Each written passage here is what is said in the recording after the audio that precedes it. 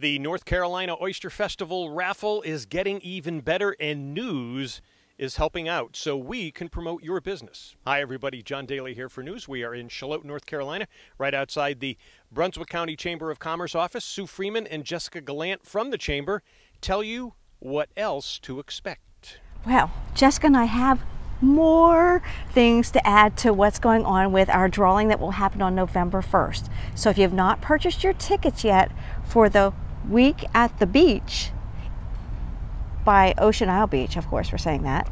We can have coffee, mimosas, chill with, I would say, what, up to 14 of your favorite people. There's 7 bedrooms. Mm-hmm. So Sleeps 14. And there's a pool. Yeah. And waterfront. It's waterfront. And it has a great eating area. Mm-hmm. So you can like chill all week long. Second prize on this raffle, so $100 a ticket. Second prize is VIP for you and 5 of your friends at the 2021 Oyster Festival. That means VIP parking, tickets into the festival, commemorative 40th anniversary t-shirts. For your besties. Mm-hmm. And a special place to sit to listen to the concerts. Right. So why is that so important? 30,000 folks come to our festival every year. You don't have to wait in line. You don't have to look for a place to park. And a third winner will get at least a shout out right here on News, and who knows, maybe more.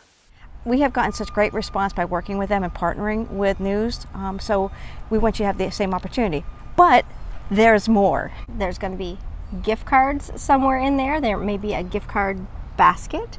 So surprises, you don't know what you're going to win. So the value is $4,000 for the entire, what we're giving away for the ticket raffle here. So take a chance. Support your chamber, support your local community. Again, that raffle is November 1st. Here is the website, and yes, your company will get a shout out right here on News and a lot more. Speaking of shout-outs, here's one for the Brunswick Community College. We've done a number of pieces on their HVAC, welding, and emergency medical science departments. Now, there is a reason why people from across the country are coming here. Brunswick Community College was rated the #1 community college in the United States. Now, don't forget to check us out here at News. We are a new citizen journalism site. We're looking for sponsors so they can get their story out, and we're looking for newscasters to do exactly what I'm doing here. I'm John Daly for News.